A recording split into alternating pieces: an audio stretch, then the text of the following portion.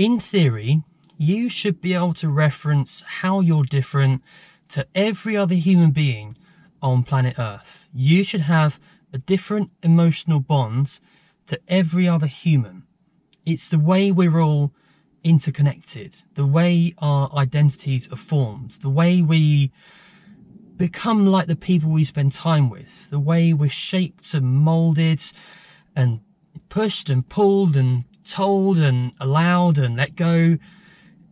And it creates this internal structure of our own self, but not everyone can access it very well. Not everyone can define their own self in an intellectual, emotional bonded way that allows you to move through the world in such a way that benefits you profusely, in a way that you're moving through the world like a game of emotional chess. You know which way is up, down, left, right.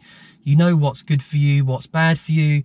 You can see the end in sight, not in a visual way, in a more of an emotional, intellectual, intuitive way. And you just kind of figure out as you go. When things come across your path, you know what to do. You know how this thing works. You've seen it before, how it plays out, and where it's going to end up if you choose to go down that road.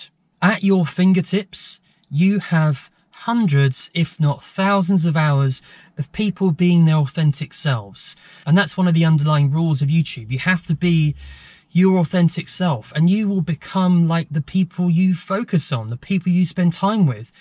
You will be navigating your own world based on what you choose and your thoughts, which end up becoming things. When you're on your own journey of self-discovery, you have this monumental path in front of you, just through people making videos, being their authentic self, their ups, their downs, their emotional turbulence and turmoil, and them letting you into their lives, and them just being their own self. You can choose how your path is now navigated like a time never before. 20 years ago, if you wanted to be like a fitness guy, you'd have to go to the gym and get a PT. You wanted to be an academic, you'd have to go to university and spend time with your professor. And now it's all at your fingertips. There's these bonds you have with the world in a way never conceived possible. And you should, in theory, be able to reference your own self to everybody else you're watching. How am I different from that person or that person? Why do I watch that person? What is it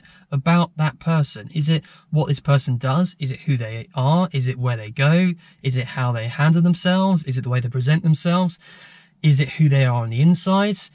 Now, yes, there's going to be some little bit of fakeness, a little bit of editing, a little bit of stuff you don't see, but ultimately it's the authentic self you're interested in, the person who is on the inside and how that person is different to you. Now, if you want to discover yourself or become more, the more different groups you can reference, social or behavioral or cultural or whatever, the further you're going to get to, because the more you're going to be able to draw on other people's experiences, and the more you're going to be able to support them in being their own self. And the more you can get into this self-discovery stuff and get inside of who you are and reference how you're different to that person and create that emotional bond for what would be a relationship, the more you are going to become. YouTube has become the greatest self-discovery tool we've ever invented, because you can just watch hundreds of hours of people being their own self and seeing what they do and how they see things, and how would I do things different to them, and how does that person work, and what's inside of them, and what's allowed them to become that way, and is this person dealing with something that I'm not aware of? Is this person going to a place that I don't understand? How does this person see things, and where are they going in their own self by making the videos that they're making? How do they see their own version of reality compared to you? Now, this is all quite deep, but what I'm trying to reference to is that little pocket of energy, that little pocket of emotion, whatever is inside of you that maybe you can't explain or don't quite understand or struggle with.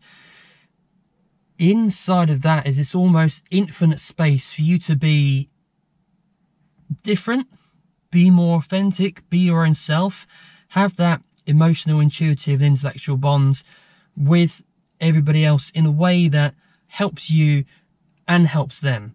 And being able to build a reference for that can be extremely challenging. If you've never experienced who you are, if you've never experienced your own self and how you're bonded to the world, then you've probably switched off already. You've probably stopped watching this video because you've got no interest in self-discovery. This idea of unwinding your world through the way you're bonded to it, your version of reality, and how you're emotionally, intuitive and intellectually almost stabilized by reality, because that's what can happen. If you've got this false persona, this false image, you can live inside of that construct and never truly understand your own self, truly understand how you as a human machine work. What's good for you, what's bad for you, where do you belong, how can things be different, what can I do differently, where can I go, where does this stop, where does this start? There's a lot to go into, but this really is your own self-discovery. Now, unfortunately, I can't tell you which way you want to go, but just by following the people you think, actually, I could benefit from being a bit more like that person. I could benefit from not doing what they do, but being the way they're being is probably the better phrase. Then if you start to look at it like that, then suddenly you have hundreds or thousands of different people in their different realms being who they are that you can learn yourself from. I watch this person because I listen to this person, because this person's able to do that thing in such a way. What is that thing? What is that little emotional strand of, I just can't stop watching this. I'm attached to it in this way that I can't understand. And this is, I guess, the field of interpersonal neurobiology, how we become who we are and how we're bonded to each other because of each other. Our identities, our behaviors, our social constructs, the list goes on.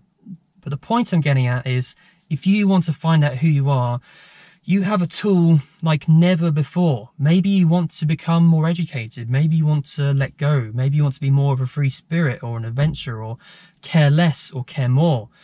This underlying law, this underlying rule of YouTube about being your authentic self has created something in the field of self-discovery that is pretty phenomenal, because you can learn and you can reflect and you can write down and you can listen and you can pay attention to people who you would never normally have access to. How does this person work?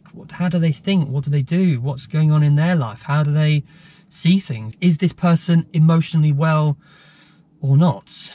So if you want to find yourself, you can.